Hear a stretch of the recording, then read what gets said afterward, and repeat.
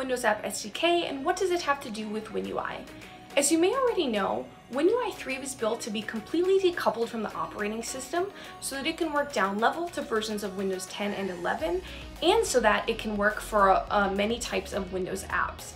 The Windows App SDK, previously known as Project Reunion, takes that concept and applies it to a bunch of other components across the developer platform.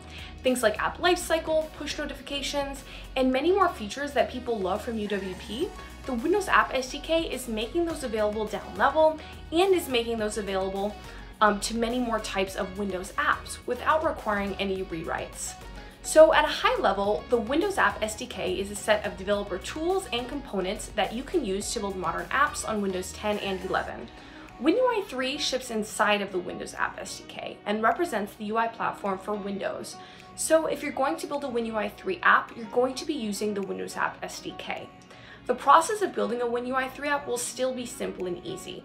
To create a new WinUI 3 app, you'll get started using our project templates in Visual Studio. To add WinUI 3 into your existing app, you'll need to add a reference to the Windows App SDK package in that app.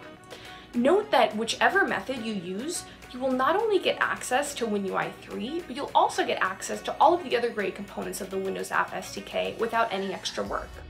With every upcoming update of the Windows App SDK, you can also expect to see updates to WinUI 3 in terms of functionality, features, styles, and more. So if you'd like to keep up to date with us and learn a little bit more, you should definitely check out our respective roadmaps on the Windows App SDK and WinUI 3 GitHub repos.